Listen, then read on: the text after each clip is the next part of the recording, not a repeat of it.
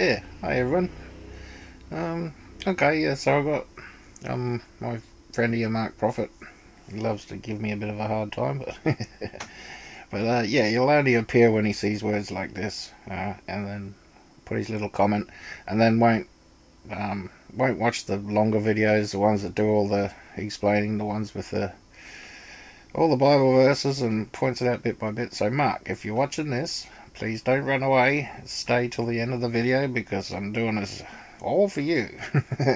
But yeah, anyone else that's watching this should make things nice and clear and should blow your mind and hopefully get all the thoughts clear in your head, so it's nice and simple to see. So in saying so, like there is a bit of predestination going on with way God does stuff. So there is going to be tribulation saints. There is going to be Judah. All right. That's why some people think they're Judah, because they read Judah's stuff, so they think they're Judah. And there's people that just read tribulation stuff, or Judah's stuff, and that's why they end up in tribulation, because they think they're Judah. And a few other things, but anyway, let's go to down here. He posts a little video link which I like. It's pretty good. This is a salvation issue. Either you trust Jesus or so. It's not a salvation issue. Salvation means you get paradise, right, which is a free gift. So that's simple. Even the thief on the cross got that free gift. Okay, so that's totally different. Salvation issue. This issue is an issue of whether you get rewards or not. Alright, this is what it is. This is the difference between pre, mid, and post, is the difference in rewards. Alright, there's different rewards. So that's what it is. Salvation's simple. That's done. Just get that out of your head. Everybody gets salvation quite easily. Alright, that's the easiest thing. That's just the start. Once you receive salvation, you've got your free gift. That's your little stamp. Gets you in the door of the nightclub.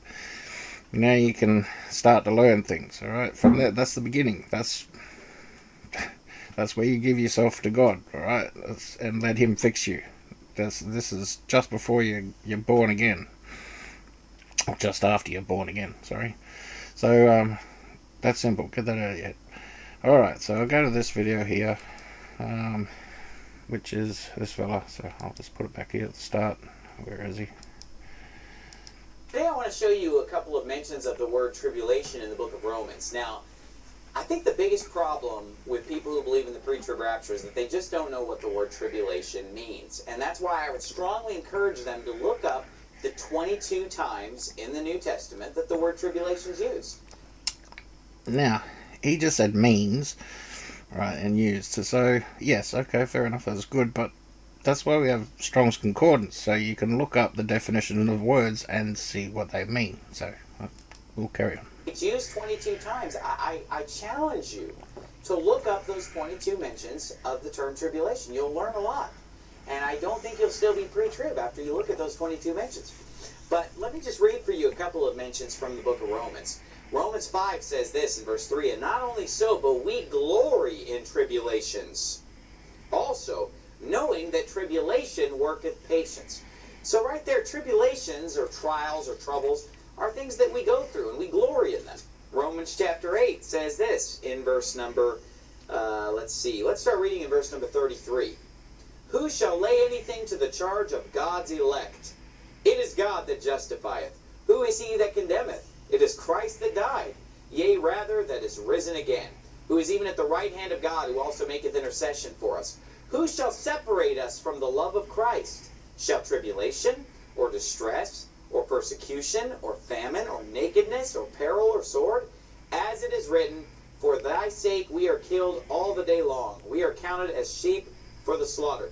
Nay, in all these things we are more than conquerors through him that loved us." So again, in Romans 5 we saw in our tribulations, and in Romans 8 we see the same thing. In all these things, in tribulation, we are more than conquerors through him that loved us. The other thing I want to point out about this passage is that in verse 33 he calls us God's elect. And who is he speaking to? The Romans. He's speaking to the saved, whether they be Jew or Gentile. A lot of false teachers will teach that the elect are Israel today. Well, Israel is not God's chosen people today. They're not the elect. We that are in Christ are the elect. And so the Bible calls us, including Roman Gentile believers, he calls us the elect, and he says, we're joyful in our tribulations. We glory in tribulations. In our tribulations, we are more than conquerors. Look up those 22 mentions. None of them supports a pre-tribulation rapture. Yeah, nice and simple. Very good. Alright, so let's look at tribulation. Persecution, affliction, distress, tribulation. So it's basically applying pressure. They put it to get you to repent. That's pretty much what God's using it for. Pressure that constricts or rubs together, used to narrow a place, the hands, so to push you onto the narrow path, right? Internal pressure causes someone to feel confined, restrict. A compression tribulation carries the challenge of coping with the internal pressure of tribulation. No way to escape. Alright, so basically, yeah, so pressure, applying pressure for to show you to go the right direction or the wrong, whichever one you choose. Yeah. Oh, hang on, I forgot to ask too. Hi, Abba. Hi, Holy Spirit. Holy Spirit, could you help me? Thank you. Bring words to my remembrance and guide me. Thank you. Thank you, Holy Spirit. Amen. Thank you. Alright. Now, so, what do we got here? Where was I? So we got tribulation. Alright, let's have a look. Let's have a look at tribulation. Alright. I know my friend Mark doesn't like this picture, but it's simple and it helps people see it in their mind. So, alright. So he's saying you can't have the word tribulation proves that you can't have pre-trib rapture. So tribulation, this is tribulation here, alright, just this area here in the first 7 years. Alright, that's tribulation. So you got the bit he doesn't like is this bit here. So Luke, the reason why it's got Luke written down here, if you look at the books, Matthew's the longest by far because it goes right up to here, right, in the story. Mark's only comes to really to this area, right, which is to get the main rapture of the tribulation saints, which is Mark Proffitt, right, so he's one of these guys. And this is the bride that this one here, bride, these ones here, right, or these dead here, right. So let me start again. Most of these get raptured, but some get breathed on by Jesus when he comes as a white horse, right, and they go into tribulation to bring in the great multitude to help bring them in, alright, and they will end up, these ones here are the dead. These are the ones that die in Christ. They're dead, right, and then they rise here at the beginning of the millennial reign. The dead in Christ rise first, right, so they go up there. The famine is no word of God, right, there will be no more of bread, right, it's a famine of bread. God's word is bread. Alright, so you're not allowed to have God's word. That'll be the famine here. Alright, here's your beast and the power given to continue for 42 months. Alright, your 144 come out of the great multitude and then they go into trumpets, right? And they want to bring in Judah, who still to this point don't know where to look, right? And don't really care, but anyway. So the 144 go in to bring in Judah, right? So there we are, Judah here. Where are they? Judah. On the wings of an eagle, right? They escape just before Satan and his angels get cast down, alright? So you guys that are doing the 7-year thing, you're trying to stuff all of this stuff into seals, right? And then you've got wrath and tribulation mixed up, right? Wrath, we'll get to wrath. Alright, it's obviously over here somewhere. Alright, so yeah, so this is the basis of tribulation. Alright, so it's basically this area here.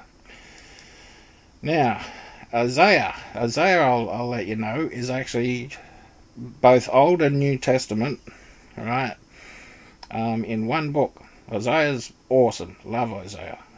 And I encourage everyone to desire that too. So I do have this thing I usually post around everywhere because it's the most simplest way I can. You have no idea how long it took to make this. The Holy Spirit helping me with it. All right, it took like years to break it down so that I could put it on one page that I could hand out that people would look into and study themselves. Alright, so you can pause and go through that. Now these 3 points here, these are not errors, right? These robes aren't different colours by mistake. They're not seeing mistaken. There's reasons why these colours are different, right? They represent other different things. You'll see here, like in Luke, right, at the Last Supper, Jesus broke bread and served them and ate with them. In Mark, he came in and they were already eating. He didn't serve them or eat with them. He berated them for their lack of faith. Alright, Luke on the cross. Alright, Jesus said, Father, into your arms I commend my spirit. Mark and Matthew, he says, my God, why have you forsaken me? Alright, so tribulation stuff. Now, so first rapture. God has always had 3 harvests. Mark, I'll get to your. I know you love your verses. They're all down here. Alright, we'll get to them. Alright. God has always had 3 harvests through the Bible. There is also 3 raptures. Pre, mid, post are all true. The first rapture of the bride, Luke's group, who pray to be counted worthy, alright, is in Rev 4. And the door was opened in heaven. I heard God's voice as the sound of a trumpet. We go up in the beginning of chapter 4, and chapter 5 has the bride standing before the throne in the white robes, wearing crowns. 24 elders. Each elder represents a group of people from tongues and nations. Alright, so there's not just 24 old people sitting around. Alright, there's quite a few. Alright, so you got Mark and Matthew, chapter 4 and 5. Jesus goes out and brings in the great or speaking to the great multitude. Isaiah 66:7 and 2 Corinthians. Alright, let's have a look. Where are we? Revelation 20. I think we got that one yet. Not quite. We'll get there. Rev 4. Alright, seen in heaven. Come up here. Look like chapter. Right, round the throne, 4 and 20 seats. Upon the seats I saw 4 and 20 elders sitting with clothing with clothing white garments. So these elders are already there. Before the throne is clear glass. 6 wings. Right, 4 and 20 elders fell down before him that sat on the throne, worshipped him that lived forever and ever, and cast their crowns before the throne, saying, Thou art worthy, O Lord, to receive thy glory, power. Alright, so your elders are there. Let's have a look. Let's go, what was it? 4. Hang on. Alright, chapter 5. We'll go to 5. So most of the time when I'm asked questions about the Bible, right, I don't even get anything in my head, right, because I trust the King James that much. When someone says this is wrong or whatever, I'll just go there and go, okay, let's have a look. I don't know if it's wrong or not. I just go there and I wait for the Holy Spirit to show me what's going on. I have no preconceived things about the book. I just know it'll show me. Alright. Sat on the throne, written, sealed, proclaiming. No man was found worthy to open the book. The elders after me. Amidst the throne of the beast.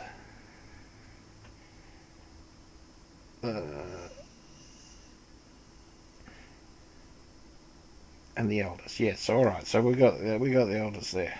Let's have a look. Where did I go to next? And I had tongues and nations. Oh, Isaiah 67. Yeah, so that's a good one. So let's find Isaiah. Alright. So you'll see here, Isaiah, before she travailed, alright? So this is before she had pain or trouble.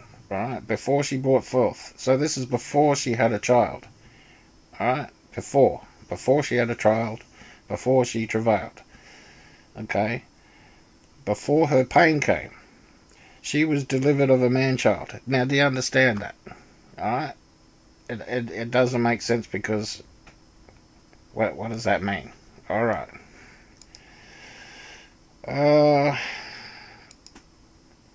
Well, let's see. Most famous one. Where'd I put it? Revelation 12. I thought I had it up there, but I don't. Try and get it there quick with my really lightning fast internet. Quick. Rev 12.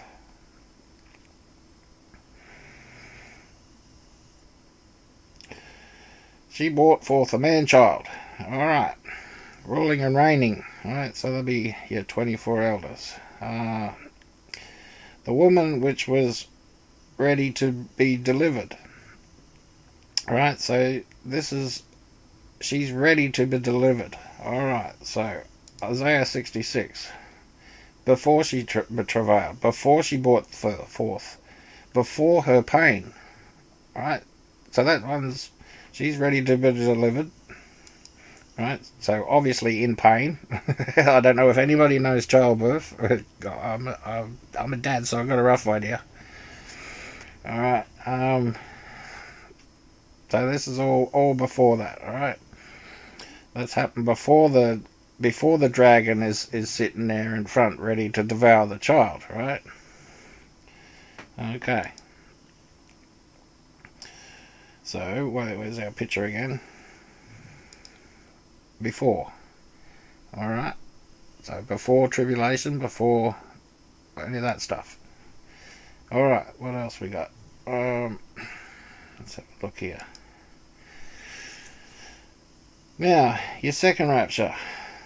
Rev 6 and 7. Souls show up under the altar. For their life of the Lord has taken the mark. 6. Right, 6 and 7. Holding the angels say this group was taken out of great tribulation and washed their robes. Right, so they had to go through tribulation to wash their robes. Alright, so Revelation 6. Okay, fifth seal martyrs, which is this lot. Okay, there's your fifth seal. Alright, fifth seal. Yeah, when they were slain for the word of God and the testimony which they held, and they cried with a loud voice, saying, Oh, how long, O Lord, holy and true, dost thou judge and avenge our blood on them that dwell on the earth? Alright, so these ones here have known he's coming and all that, right? They're like, how long, because this is what they went in there for. They went in to bring in this lot. Alright. And yeah, they're pretty happy to get him. So yeah, so this lot here will come here. This lot are in Christ. Alright. Sixth seal. Alright, so notice the main rapture hasn't happened yet. The multitude. Sixth seal, behold. Okay. So yep, the big things are happening there. So we go to 7 with my fast internet. Interlude. Okay, so you have a bit of a quiet there. And I saw the angel, the voice. Yep. Now you're 144, right? They get sealed first. You'll see here. So look, 144 sealed. Alright, so the multitude from tribulation, and after this I beheld, lo, a great multitude which no man could number, all nations, kindreds, and people. Right, cried with a loud voice, salvation to our God, which sitteth upon the throne. Blessed and glory and wisdom. Alright, that's what I'm saying. Okay, so after this is this lot. Alright, so off they go. Alright. With me? I'm trying my best just to keep it down to an easy version, because you can get right in depth in this. Like I said, I got 3-hour videos just on one bit, just breaking everything down, proving word by word, so you can understand it and make sure you understand and it's locked in your head. All right, and it's truth. All right. Okay, third rapture. Matthew, which is Judah? All right, Judah bride. Let's have a look at Judah. Judah's over here. All right, that's this area.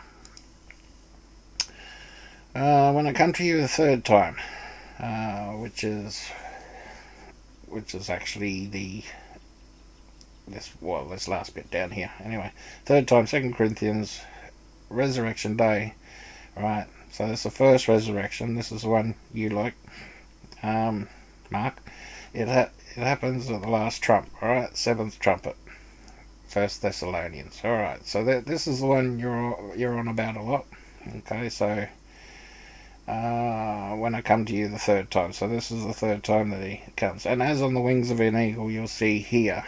All right, so as on the wings of an eagle, this is the sideways, like a sideways rapture sort of thing, where they escape. But your third one is here. So this is the wrath.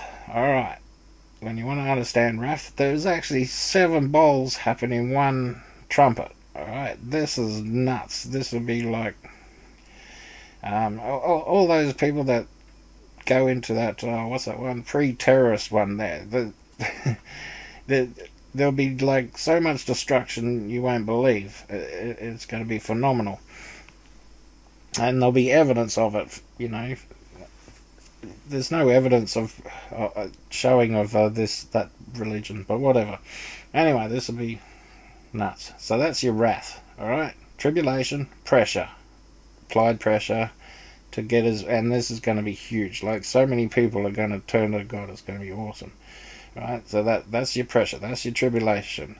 This side here is your wrath. Alright, so those confusing this with wrath, it's not right. Alright, this is just so simple, understanding it this way.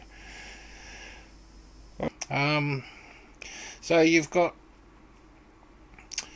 14 years. Alright, I knew a man above 14 years. Let's have a look at that one.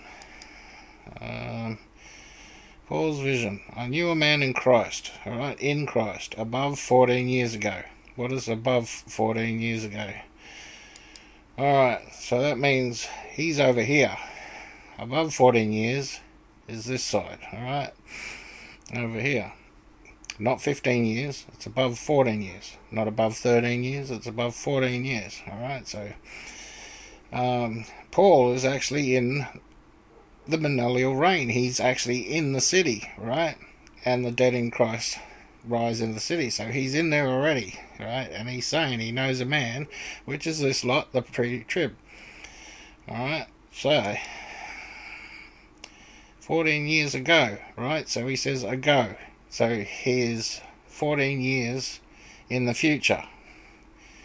Alright, so where we look again, 14 years. That's 14 years in the future. We're here now, so 2024, around that time, and then you go in the future. You're here. This is millennial reign. You get to see where Paul's hanging out. All right. Okay. Now, second one. Where are we? Okay, second one. And I knew such a man. All right, someone similar to, kind of like, not a man in Christ, but like a man in Christ. Whether in the body or out of the body, I cannot tell. God knoweth. How is he caught up to paradise? Alright, you'll notice this guy goes to paradise. This one, third heaven. Alright, third heaven and paradise are not the same place. Alright, not the same place. So, this guy here, he gets caught up, and that guy is, where are we? That guy is this lot. Mid-trib rapture, right? This is the one that he's talking about. This is the second lot. Alright, so what I'll say is, like, some of these guys are breathed on by Jesus when he comes as the white horse, right? And he warns Judah, they've got to leave Israel, get out, and they've got to repent, and they didn't let the land rest, so they've got to bugger off for 7 years. And he's there to warn them. And while he's here warning, he's going to breathe on this lot, right? So this lot go into seals and to help bring in the great multitude. Okay, this lot here is most likely these, right? These will be really well sought after. They want to wipe this lot out as quick as possible. So these ones here, these are the dead in Christ, right? So the dead in Christ raised first before the millennial reign here, and that is a reward. All right, this is what I was saying before. These guys aren't looking at rewards. All right, they don't want to rule and reign. They just want to go to paradise, which is after the millennial reign, and that's when you got your judgment and all that sort of stuff. So yeah, so these guys, they die there, and we'll pop back up at the end here. So all your bowls and seals at the end. Hang on, where we go? So where were we? So I think I got. All right. So yes, dead in Christ, rise. The dead in Christ. All right, we got that bit, didn't we? All right, dead in Christ over here. Man of sin. Okay, man of sin over here. Many will die refusing the mark of the beast. Yeah, we showed that. Revelation 20, first resurrection. Where?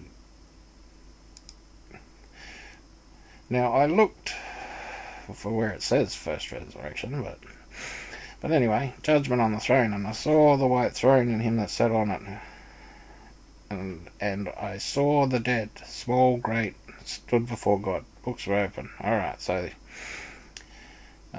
Satan freed, doomed, Satan bound, saw an angel. Alright, so what do you got? Satan, boof, but down here, alright. Then he gets bound, alright, and he's freed after millennial reign. Alright, so you got the millennial reign, 1,000 years. The dead in Christ go into the city to help rule and reign, and they judge and all that sort of stuff. All right, and you've got Judah. They go out and teach the world. They're no longer preaching. They don't have to spread gospel. They're actually, you'll see in Matthew 28, last one, the Great Commission. All right, and then the disciples went into Galilee into a mountain. Sounds familiar. And when they saw him, they worshipped him, but some doubted, right? And Jesus came and spake unto them and said, all power is given unto me, heaven and earth. Alright, so, millennial reign. Go ye therefore and teach. Alright, so they're teaching now. Baptizing them in the name of the Son and the Holy Spirit and the Ghost, right? So they're teaching all nations. They're not preaching, they're not telling them that Jesus is God, because they already know. Alright, so...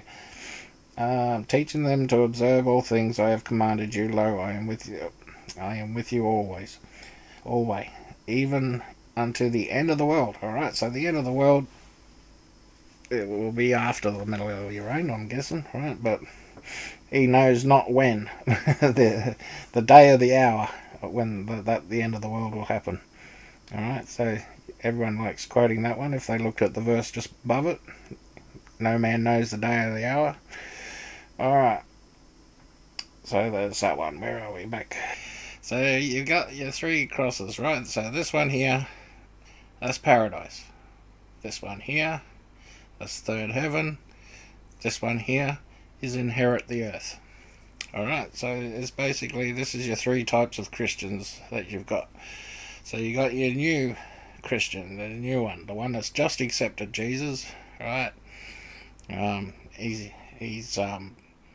He's in, he's got his stamp, right? So he's getting to paradise. So that's what he's got. So you'll see the once saved, always saved, they'll aspire to this one here. So they nail themselves to a cross, and they don't have to, don't need to do nothing anymore. You've got your way in.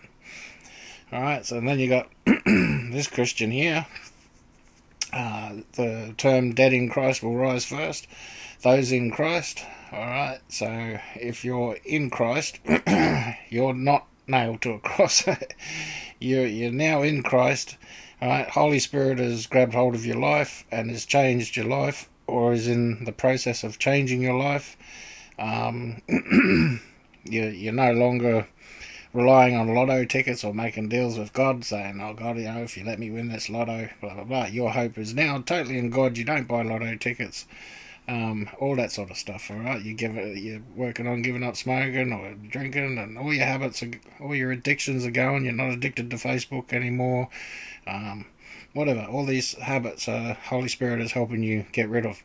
You're involving God in your job. You've probably got a new job, so every day you're asking God to help you with your job. You'll say God bless to people during your job. You're not ashamed of God no more.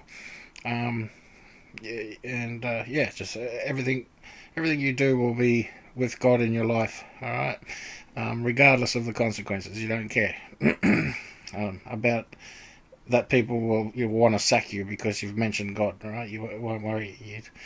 God will just find you another job. All right. That's when you're in Christ. Right. You've died with Christ, and now you're living like Christ, as Christ. Right. You're born again, basically the full-on one. And then you've got this one here: inherit the earth. So this is Judah. Basically, those that still haven't accepted Jesus yet. And the rest of the world. So these guys later on will be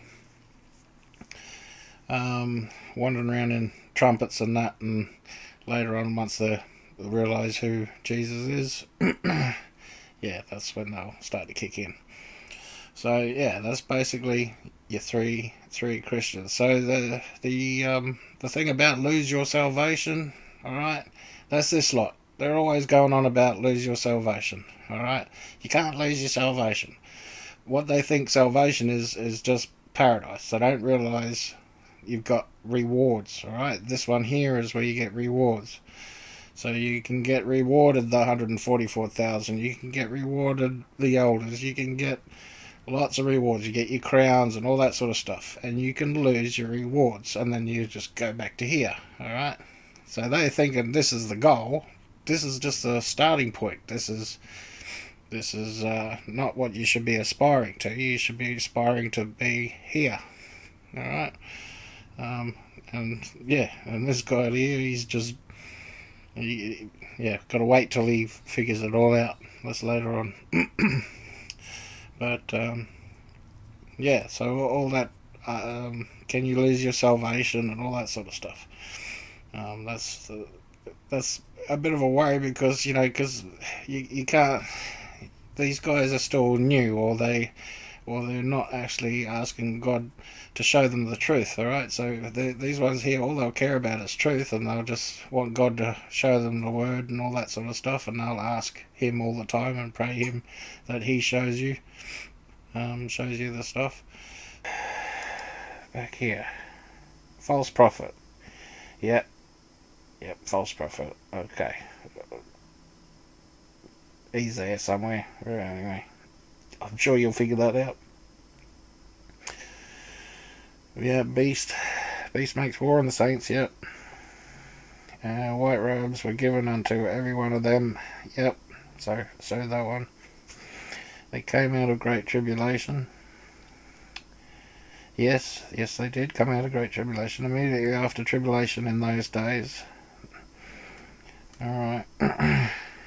Immediately after, yes, okay. Immediately after tribulation, it went into trumpets. Yes, I got you, Corinthians. Yes, last day. Anyway.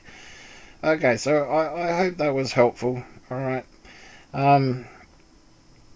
Your video there, yes, very good. Doesn't prove anything, but and it proves that he should actually use Strongs. But I like the way he looked at it. Fair enough. It's a good video. Alright, well, I hope that helps, guys, because, yeah, as I brought this thing up on the screen, I'll just encourage you just to, yeah, just have a read. You can pause and read through this, and please check for yourself. Like, just go through these verses and check for yourselves and have a look. Just go through one by one and sort them out. I'll just say, when I come to the third time, is that should be down here, the last bit, but that's about it. Alright. Okay. God bless, guys. I hope that helped.